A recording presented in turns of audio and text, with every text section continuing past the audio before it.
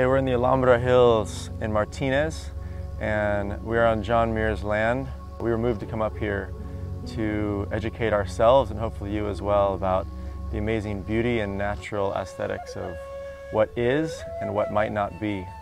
People think it's desolate, but there's a lot of wildlife out here. It feels like a very sacred place.